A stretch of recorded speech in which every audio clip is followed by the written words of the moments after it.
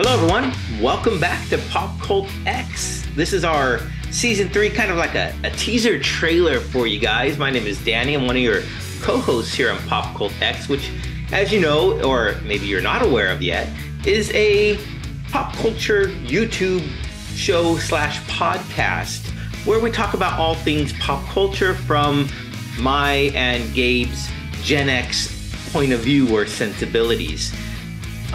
So this season we have a lot of fun, exciting things downloaded in the pipe, not downloaded, but ready to go for y'all.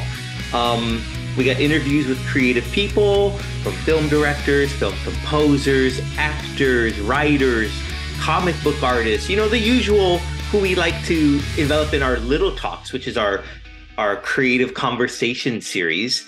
And, to get a different viewpoint on the whole world of pop culture from other people's perspectives and through their eyes, and learn a little bit about them and what inspires them, what moves them. And so that's what we have loaded for season 3. We have a few other little tricks up our proverbial sleeves that we'll be bringing to you, some new stuff, some new items. You'll get more of the same from us, where we will be talking about trending topics. And I am thrilled to be chatting with our first guest interview of season 3, and that is Fred Greenhalgh. Greenhalgh, and he is the head of audio with Realm Media, and it's just a great immersive storytelling that's new, because it is I think it builds upon the old time radio type shows. So let's go ahead and hear that interview. Hello, everyone. Welcome back to another episode of PopCultX Little Talks. It's our conversation series where we speak with a wide variety of creative people. And today we are fortunate to be joined by Fred Greenhalgh. Did I say that right? Got it. I got it. Yes, I nailed it. I practiced it for like 30 seconds beforehand. No. Fred is the head audio engineer. Is that correct? Just the head of the audio department overall. Yeah. Head of the audio. That's even higher up than I thought. We're at Realm Media. And I'm not sure if I'm not sure how well known Realm Media is yet, but to me it is fascinating. And I'll tell you why in a little bit. But before we get into that, Fred, how was your New Year celebration? How are you doing? How's Maine treating you? Well, thanks for all the things. I'm happy to be here. Yeah, this is a really fun way to kick off 2023. I'm here in Maine, which maybe we'll have a chance to touch on, kind of working in entertainment and like a rural part of the country, which is a whole journey right there. But yeah, New Year's Eve, New Year's celebrations, like, I don't know, I'm kind of got this pagan vibe going on. We have a big bonfire, look at the sky, enjoy the stars, kind of think about times gone by and times to come. And now the year has kicked off again. And we had a pretty big storm. So just as an example of like a day in the life of Fred, like part of why clearly I do what I do is an obsession with sounds that I find interesting. We had I was not quite gutsy enough to go down to the ocean during this period of time, but we had like hurricane force winds and all this storm surge, this big storm right before, it was like the 2 days before Christmas. And I'm like, oh, everyone else like go inside, get warm. Like, gotta get my gear, rain jacket. We're going out and collect some like really wet sounds for my next project. So, there you go. That's part of, I both live it and collect it for art all at the same time. Nature provides, I guess, right? So totally. Well, you said audio, and that's like your big thing. What really drew you into that field? I mean, is it something you growing up, you like just intrigued by sounds, or what really drew you to being the audio engineer, head of audio? Tell us a story, shape of that path for us. Yeah, well, I mean, since I was a kid, I was born in the 80s, like, just, I don't know, like, I was doing like what you'd call fan fiction from an early age. The Dragon Warrior, made my own like characters and wrote about their stories. I made up my own Ninja Turtle at one point in time. Awesome. And just like always was interested in storytelling. And yeah, and if kind of growing up in Maine, like Stephen King is kind of like our patron saint. Like Mm-hmm. the library where I went to school, like him and his wife Tabitha built that wing of the library. And then there's in one of my shows, The Dark Tome, there's this character, Mr. Gussie, who's this bookkeeper who gets the protagonist of the story into this magical occult book that takes her to other worlds. Well, there was a time when I was in the third grade where there really was a bookkeeper who was sort of like that in my life, who was like, "Oh, hey kid, you look all at 12. You should probably start reading Stephen King." So that's all to say that story was sort of very deep in me, but I didn't really know that audio existed as a thing you could do. And yeah, my origin story there is a lot like you still kind of find people now, whether you're calling it like radio drama or like scripted fiction is kind of the term that people are using now, or whatever. We're talking about, in the greater world of podcasting, we're talking about a show where you are hearing actors, sound effects, and music, and it feels like a TV or film experience, except it's designed to work in audio. And I had no idea that any of that existed, and it's hilarious because there's almost a joke within the community. Like every time, like some new production company has found it, it's like we've discovered fiction podcast. But for me, that moment was like, yeah, I was senior in college, and I'd done a year of film school in New Orleans, and was like had fallen in love with being like the boom guy on set. The program down there had a thing where like undergrads could work with grad students and could also go out on location with some of the Hollywood movies that were shooting in Louisiana at the time. And so I somehow like ended up with the sound department, and it was like just like there were a couple of days where I was like wandering around with all these, audio nerds with microphones in the French Quarter. And I'm like, this is cool. I like this. But I didn't quite grasp how you do it for storytelling until I got back to Maine, and someone is like, have you ever heard of old time radio dramas? And he gave me cassette tapes, which even at that point were a little antiquated, but I managed to dig up a cassette player and like start listening to this stuff. And I'm like, this is really cool. Why aren't more people doing it? And now it's like almost 20 years later and more people are doing it. So there you go. There you go. It's like full circle. I mean, that's how I I don't want to say discovered you, but found out about your existence. So in a way I did discover you for my own personal interest. Sure. So on PopCultX, we interviewed Jeffrey Marriott and Peter Marietta. So we had them on separate interviews, and because I really enjoyed Blood and Gold, the Joaquin Murrieta story.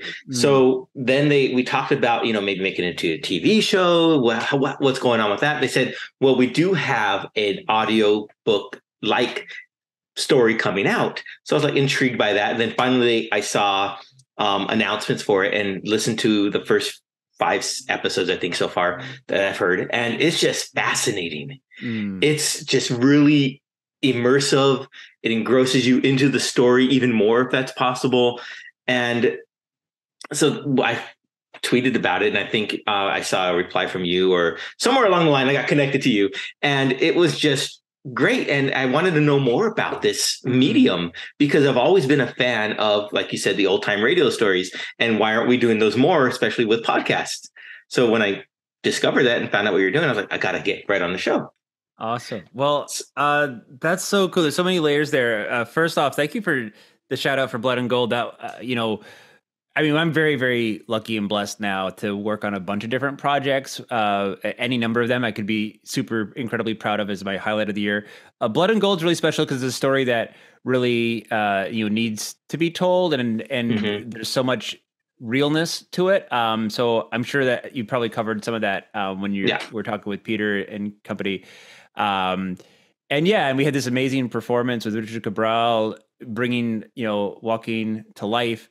So just for listeners who haven't heard that piece, I mean, it's basically the story of, the man who the myth of Zorro may have been based on, his life story, which is, you like hear it and you're like, and this is all real. You're like, this is like of all the depictions of like Zorro on the screen, like we are missing out on like this part that's really remarkable. And exactly. So we knew we had a, really important story to tell. And, Richard was just someone who kind of inhabited and sort of was the character. And so this sort of gets into like what makes this, medium unique is, Richard had done a one person play, and so it's sort of like you just got to do that for like 12 hours. And you sort of go into, this is a very, even though podcasting is sort of new and it's technology driven, like this is like us around a campfire going back like 100,000 years of oral tradition here. And so your job here is not to quote, like make an audiobook.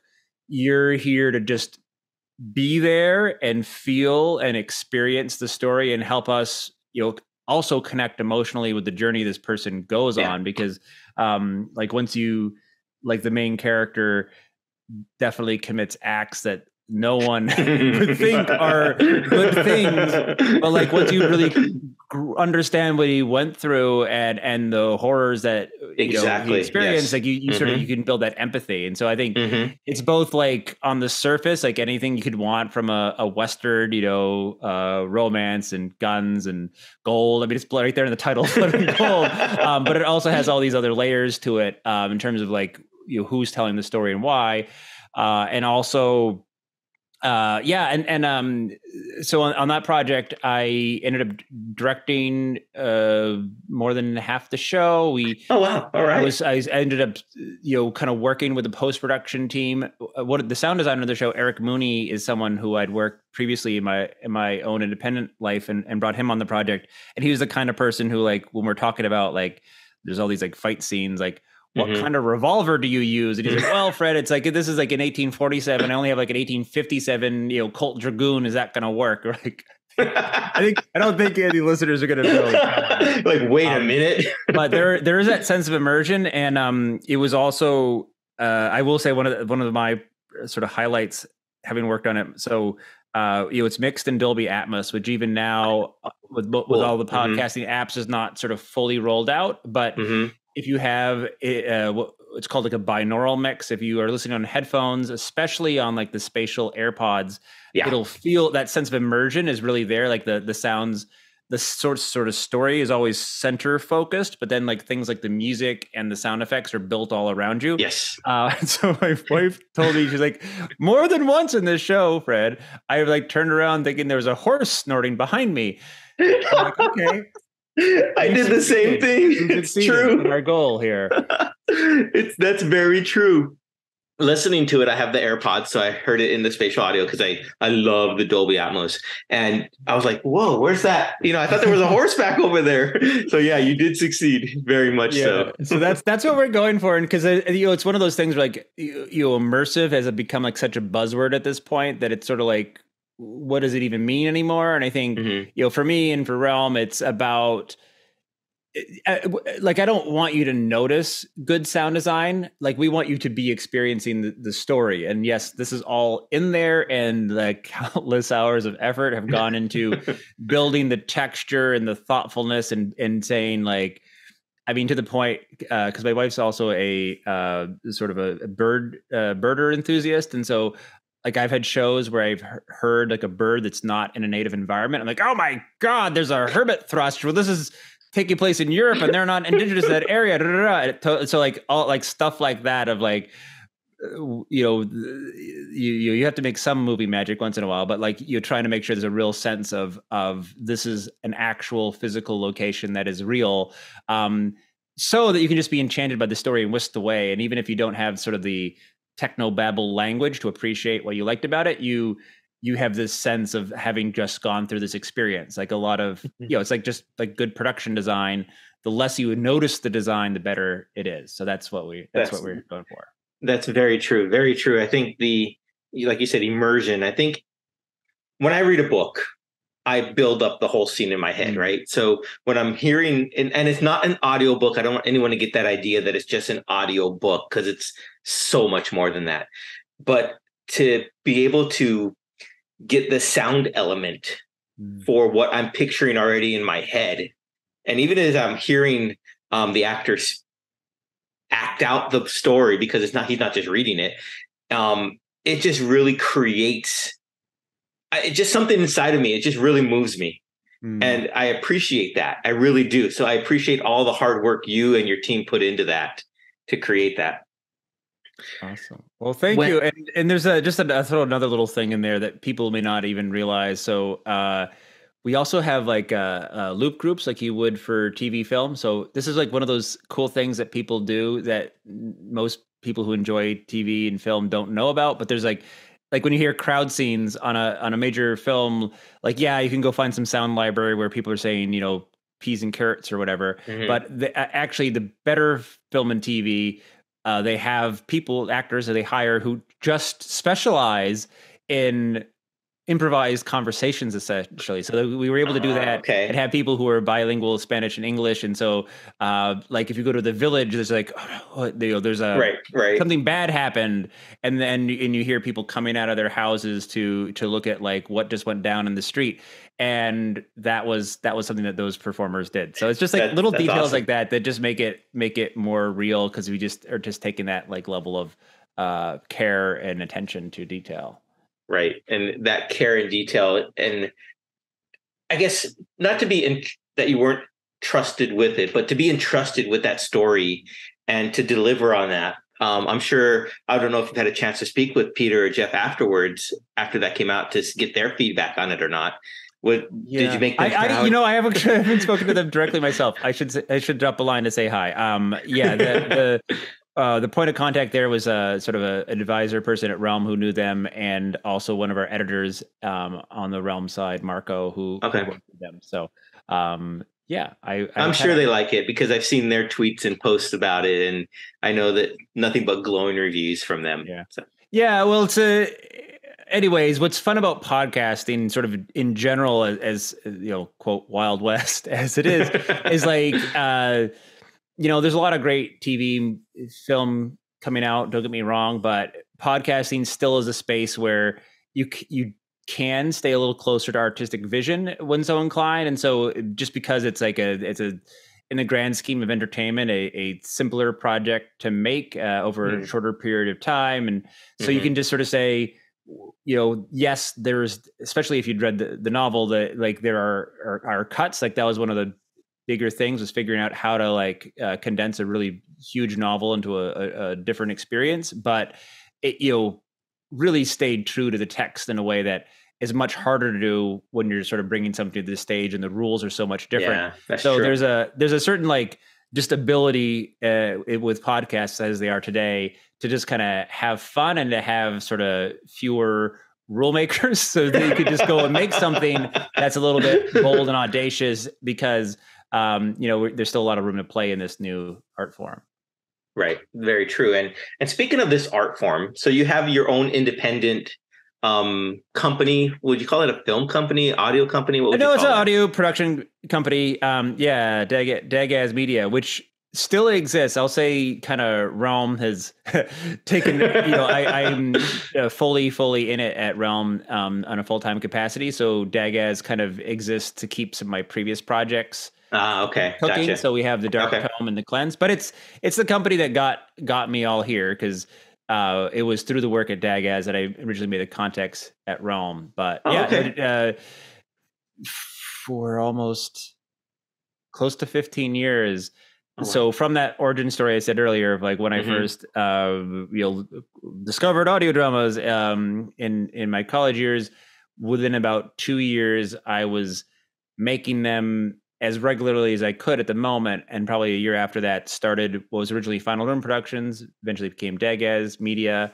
And yeah, and there was a huge adventure over all those years making stuff independently, doing stuff like Lock and Key for Audible, and we did a X Oh, wow, Files that's cool. based on the graphic novels project, all sorts of fun stuff. Well, really cool. Well, let me ask you this: what's in store? What can we expect coming up that you're maybe projects you're working on that you can divulge? Cool. Well, so with me specifically, so I had mentioned Stephen King earlier. I'm kind of best known in the horror space, and Right on. what one of the things I now have is actually host a podcast again, which is funny because I'd sort of Oh, like cool. retired from podcast hosting in like 2015, and Realm got me back in it. So I have a show Undertow, which is an ongoing, which is kind of a clever idea. So I have at this point, sort of the Fred Greenhalgh version of Spooky Maine. And I didn't really realize I was doing this until at some point in time, I just had a bunch of shows that all interconnected in this like sort of sideways version of Maine, That's which, cool. Could be cousins with sort of, spooky Stephen King land, but it definitely has its own unique feel and weirdness. So how that works is instead of being like one gigantic storyline that goes on and on forever, each season is a standalone experience. So the first season of Undertow is Simpson Falls. The second season, which I just wrapped, is Blood Forest, about werewolves in a small town on the edge of the frontier where things are not going so great, and then werewolves appear, and antics ensue. And then we're going to be re-releasing my series, The Dark Tome, on the Undertow feed. And then there's going to be a something that involves being underwater and scary things following that later this year. So yeah, it's pretty wild because then, back in the day, it would be, just trying to get a new project going was always such a whole thing. Now in my capacity at Realm, I'm very blessed where we've barely even wrapped the last thing, and it's like, okay, we're going to another writer's summit, and we're gonna like get another concept going. So that's the cool. Like Fred specific things. Realm is also getting the business of making shows for other entities. So we have this was announced in Variety, so I'm not spilling any beans here, but we were the production company on Harley Quinn and the Joker podcast. Oh, cool. So stay tuned for news about that project. Yeah. And there's some other exciting things that really can't be talked about yet, but follow the Realm experience. And there's already a lot. Like we have dozens of our own feeds, but then also a huge network of other independent creators, many of whom I followed for years already were friends or have become friends since they joined Realm. So if you sort of like are just interested in like, what is this whole other dimension of podcasting like? There's a huge, deep pool of this stuff on the Realm network. So yeah, I'm on a day-to-day basis. I get to make my own stuff. I get to make sort of help work with our team members as other projects are into various stages of development, and then also work on some of these other bigger things coming down the line. That's cool. I'm glad you called it the Realm experience, because that's what it is. At least in my eyes. I mean, it's not just sitting there listening to a podcast. It really is an experience, and I think it's something that everyone who has the ability to should go listen to at least once. Thank you. Yeah, well, I think many people, there's a lot of different types of podcasts out there. That's what I still find is fun. Like I go back to when you still XML coded RSS feeds, and like it was such a like. Isn't that fun? Yeah, it's like so. The more things change, the more they stay the same. Like podcasting has always been a space of like come as you are, make something. By and large, people are making things because they're passionate about it. Even if there's business element involved, the passion has to be there, or it's not very good, and it doesn't attract the audience to make the business work. And in fiction, it's sort of in the constellation of what podcasting has to offer. It is something different. It's not news. It's not learning about a topic. It's taking you on a story journey, and it's a lot of like, it would be very hard to sort of like try to pin down exactly what a Realm listener is like. Some people have jobs where, they kind of like the podcasts allow them to do something in their mind while their body is doing something kind of menial. Other people are, you just like you hear in every podcast, some people are taking it while they're traveling or whatever. But our basic general thing is like, we're a portal to another world. So we offer. I love that. So, I love that. Portal to another world. Love it. Yeah. Right on. Speaking of other worlds, and if you have any free time, what are you currently like listening to, reading, watching? Is there anything that's in your purview there? Yeah, well, I maybe we'll get in trouble for being this long to actually finish it, but I literally just finished Quiet Part Loud before we came on, which is absolutely terrifying. That's the Monkey Paw horror production that came out on Spotify this year. Because of the spooky stuff, that tends to be my kind of go-to, though. Right on. In like the podcast world, in film and TV. Well, I just finished Station 11, which is also not a new thing because there's a lot. I'm like probably a year or two behind where other people are with pop culture. But what It's okay. it's what I really enjoyed. So I had done a post-apocalyptic show, The Cleansed, and so often when I hear about something in a post-apocalyptic genre, I'm like, I don't know. I watched so much media when I made that series. Like, what could possibly be new there? And that Right. was a series I generally found new and original, and also I enjoyed the sort of nonlinear nature of the storytelling, which I also think is very interesting as an audio guy because what we've learned in Realm Land is that it's very hard to pull that off. Like it's debatable whether it's always works in visual formats, like doing like Yeah. time jumps or having Yeah. multiple concurrent storylines, but in Mhm. audio that because like I sometimes write scripts like that where like okay, and then you're with this group of characters, you go to that group of characters, but now we're gonna be in the past, and like it's totally confusing. So for me, I kind of like a story that makes me work a little bit. That's like has a bunch of pieces that the puzzle kind of reveals itself later. So Mhm. um, yeah, those are more recent examples. Now I'm sort of going into underwater, so I'll let you know what we find down there. So you're going like what's it? The Abyss and Yeah, Leviathan yeah, and which stuff like is that. fascinating because, like, of course, Avatar just came out, and we're like, this James Cameron sure likes water. Yeah, and that's I don't know how much to go there. I mean, that like I hadn't seen that movie in many many years, and it really is interesting how it like becomes a different movie in the final act, Mhm. and you're like, it was so like tightly controlled, and then just like all control goes away.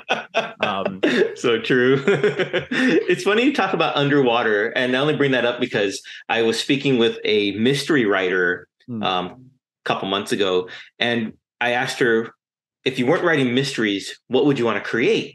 Hmm. And she said, I want to create a world where people live underwater. Fascinating. So I was like, well, and then you mentioned it, I was like, huh, maybe this is the Yeah, whole well, thing. I will say, I mean, apart from like I had not known like on the set of The Abyss how like borderline how literally dangerous working on that set was, and also just like how insane to like have accomplished all this stuff literally underwater, which is like it's very hard to imagine anyone actually Hmm. doing today. Um, and there still are scenes in that where you're like really captures the imagination of how unexplored the Right. under the sea is and Hmm. how what creatures may live down there. So yeah, and until we somehow find our way to the bottom of the sea and uncover all its mysteries, I think it's going to remain a place that's fascinating and has this, obviously, space is endless. So there's like that's True. always going to be part of the imagination, but it's like also feels inaccessible in a way that like, but it's right there. If I just go down, I'll be there in a way that space, you just know, like you just do the math and you're like, well, I won't get anywhere cool until we invent cryofreeze or whatever. So I just, if we get to Mars, that'll be cool. But in my lifetime, will we be able to like go to Mariana's Trench? I don't know, probably not, but it's still, yeah. And it's, I can see why, there's a there's a fascination with that. Hmm. I think as a species, we're just sort of wired to go look behind things, even when it is to our peril physically to do so. Yep. We just want to know what's over that hill. Very true. Very true. Um, Now, with film and audio, is there been what's the major overlap there for you that you like you said, okay, I did film and I've done audio, but this is like the intersection where I Mhm. thrive. Is there a place there that you could see in your life or career that that's where I want to stay in that area more often? Yeah, well, I think what's interesting. So I also follow like a lot of sound designers for film. Mark Mangini, who worked on Dune, like had a thing, like a popular blog post on prosoundeffects.com that I was looking into his remarks, and I follow like what Randy Tom at Skywalker Sound has to say, and there's so much. Sound people are so creative because it's to me Hmm. it's like it is a little bit like some sort of magical black art because like what you're doing is very rarely literally what the person is experiencing. And so there's all this craft around how do you create what someone thinks a dinosaur or a gun sounds like, but is not literally what any of those things are. But what is true in a lot of filmmaking is that sound is often brought too late in the process. So it's sort of like, okay, we shot the movie, add sound to it, as opposed to saying, how do you use sound to tell a story, or what are the narrative possibilities of sound, and how do we work that into our storytelling experience earlier in the process? So that sort of limitation of imagination is, because it's definitely not a technological limitation. It's more of a directors not realizing what they don't know about how great sound is. Like that goes away in podcasts because like that's all you have to do, and so. Yeah. For me, it's just always, it remains always challenging, but also really invigorating, because you say, how do we, we want the performance has to be there, the words have to be there, that has to be there to convey meaning, but how do we, what kinds of sounds do you add, and how do you add them in such a way that it builds and doesn't distract or take away or muddy that experience? And so I think the tools look a lot like in a film or TV post-production house, like literally like what we do if we're doing it to a tape, it would be the same sort of thing, except instead of literal pictures, we have to think of those pictures. So and I find that a really fun challenge, because it's interesting, because I think sometimes it seems counterintuitive, like, oh, okay, well, it's just like doing sound design for a film, but there's no film, so it must be easier. And on some level, that's true. But on the other hand, how are you going to convey subtle things, like someone moving from one side of the room to another, or if there's a fight scene and two people draw their guns that are staring each other down, how do you convey that without being like, I'm aiming my gun at you and you're aiming your gun at me? So it's, so there's a lot of just that sort of stagecraft. So I think I'm getting a point in my career where it's like, you sort of know, I mean, it's like the chess thing. Like it's, you know, the rules, you can get good, but being a master is very, very difficult. And I just don't think there's any sort of like limit or end to what the medium can do. I think we're just starting to break through where, there are a number of shows that can be attributed to raising awareness about the art form. There's a point where like The Message, Limetown, Black Tapes podcast all sort of came out around the same time, around a certain zeitgeist around podcasts that felt like serial but were fictional, and those reached wide audiences, and then whatever to some the medium continued through intervening years, but especially in the pandemic, a lot of like Hollywood houses started to really realize how cool podcasting could be, and how podcasting was something that could happen even when sets as they were operating pre-pandemic couldn't be done. And so now that there is all this heightened interest and the audiences are growing, and it's possible to run a professional operation, you're just getting much more sophisticated projects, which just means there's so much more to explore. Like, very true. There's a lot of sci-fi, horror, fantasy, all does really well. People crave that, but there's also way more. We have some funny shows with Realm, offbeat shows, contemporary drama. And I think there's just so much more. So I think kind of anything that could be done in any medium in terms of like genre or approach can be done in audio, but not all of it has been done yet, because it's still, in the grand scheme of media, newish, at least the podcast incarnation. Obviously, some version of it as a broadcast medium has existed since like the 1940s, but what we're doing today is different. Yeah. Completely agree. And myself included, I really, when my co-host approached me and said, hey, you want to start a podcast with me? I was like, I kind of, I knew what a podcast was, but I never really listened to it. And even to today, haven't really fully explored the wide breadth of types of genres that are out there, like you said. And it is a medium that has been around, but I think it's still in its infancy with what can be done, especially with the growing technology side of, like you said, with Dolby Atmos. And I think for me, that makes so much more possible. Because like you said, you can get the fine details, you can get the little nuanced sounds in there to help elevate the story. So I'm excited for where it's going. I really am.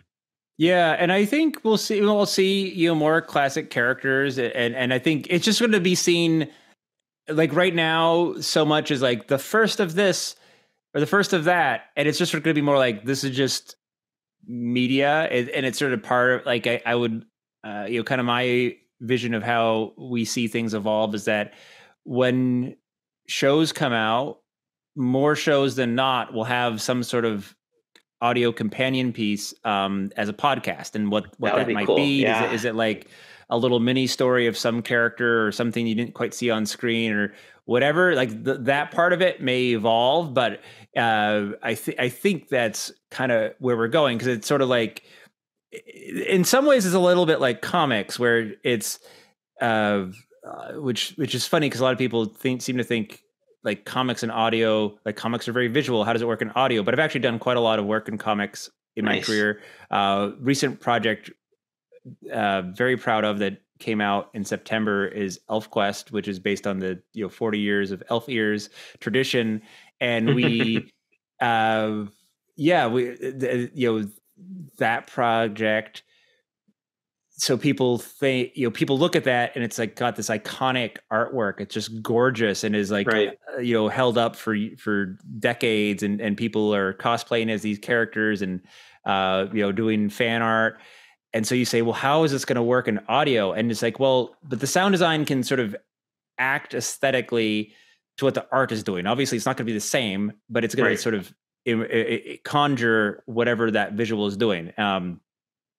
So at any rate, that like with when we back when we did Lock and Key, that was also based on a graphic novel. And again, there was all this stuff in what the visuals were saying that was not literally in the words the characters were saying during certain scenes, but sort of was all part of the mood and feel. And so at any rate, so you see a lot of popular shows and franchises have sort of comic book components that go and they can build out the lore of it, or they sort of build little mini-sodes that are sort of outside of the visual form of the franchise. And so I kind of think there'll be a lot of collaboration, either if it's not directly from like the actual storylines in those comics, the kind of creators who gravitate to those medium, at least on the writer side, people who are like, can kind of say, okay, how do I take an existing franchise and build like a little thing that sort of play with that toolkit and make something. And you're seeing it. I've also really enjoyed what Marvel's been doing in the space, starting with Wolverine, and now there's a bunch of them, the Wastelanders series, which I think they're just really cool. They're fun. They're very different than what's happening visually, but they are really wonderful, satisfying experiences, and get more screen time with these characters. Yeah, I think you said companion pieces, and I think that's a great way to utilize the podcast, or what did you call it, audio stories or whatnot. And because maybe there is, for me, I'm a big fan of when watching a movie, I see a character, maybe a background person, like, what's that person doing? He's witnessing all this events going on. What's his story? How was he affected or she affected by what they saw? Like, so maybe they have to go to like counseling now for PTSD. Maybe they witnessed, the invasion of New York and say like the Avengers or something like that. And now we get to learn more about them. So it's just a deeper dive into that world. And I think this technology and this type of storytelling, because it is storytelling, is perfect for that. Yeah, I think that'd be a great podcast. Someone who's traumatized by seeing a superhero battle has to go to counseling, and they're like,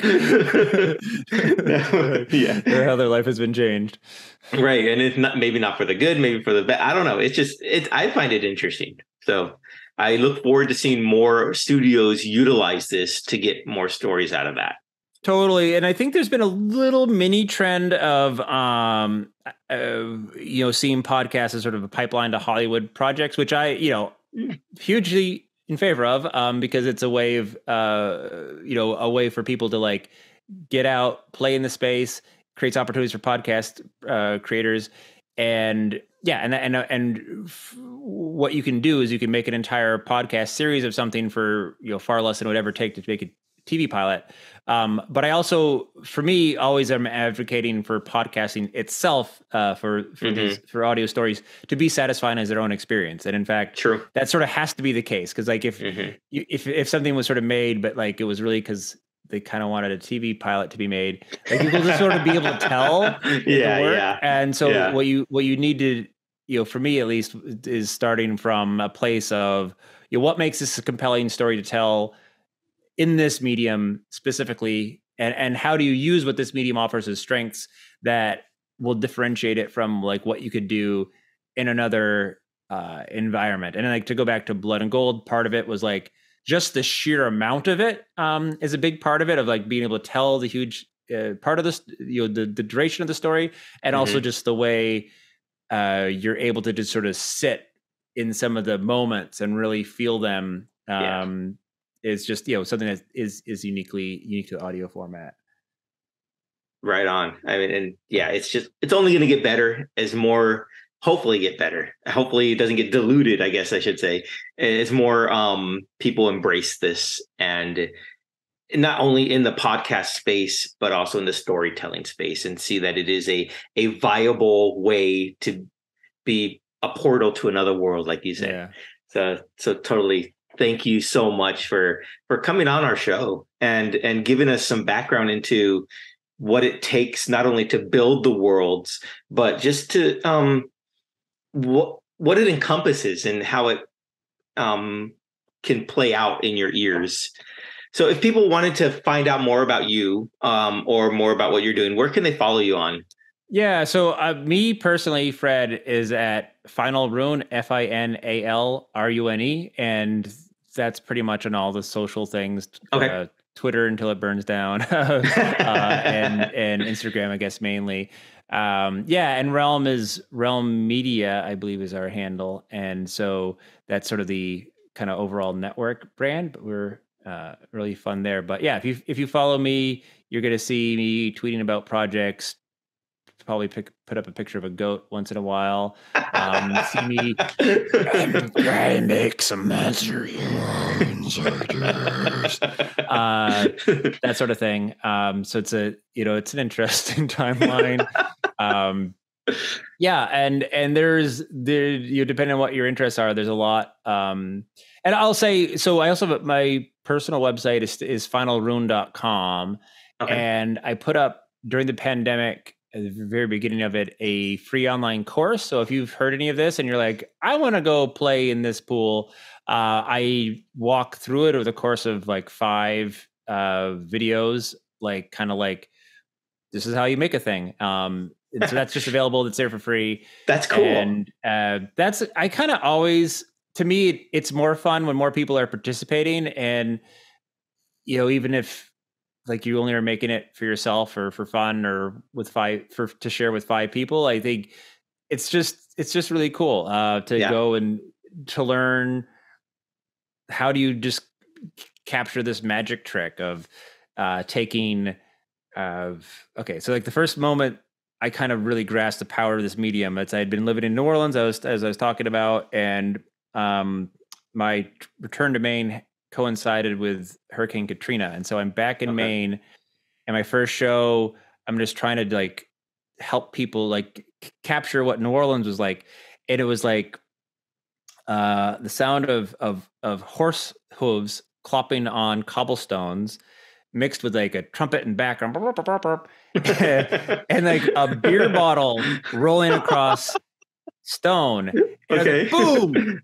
Transport, I'm there. And it was like, wow, like if I was making a movie, I'd have to have like the set and the actors and like all the clothing, and like it would be this whole thing. And with like 4 sounds, I totally brought myself awesome. There. And then it's like, and then you can just do things. Yeah. And then you'd be like, and then I found a portal to another world. And like, it's just so cool how deftly you can move from different places. And if, as someone who was like trying to figure out how to be an indie filmmaker, and I'm like, all my ideas were so gargantuan. I'm like, how am I ever going to make this and it won't suck? And to be like, oh, I can make it in audio where it's not easy. However, there's a lot of other way you don't have to feel like you're constrained by sets. You make something that sounds really professional at a reasonable amount of effort and cost. That is really cool. Thank you for sharing about your tutorial website, I guess you would call it, your tutorial episodes that you put up, or online class, because I'm going to go watch it. I mean, that's something that interests me. I mean, that's really cool. So thank you for sharing that with me personally. Anyone else out there, you guys can forget. No, go watch it. I'll be selling them later on. No. With that in mind, though, any parting words of advice you can give to someone who might be just starting out their journey into sound engineering and whatnot?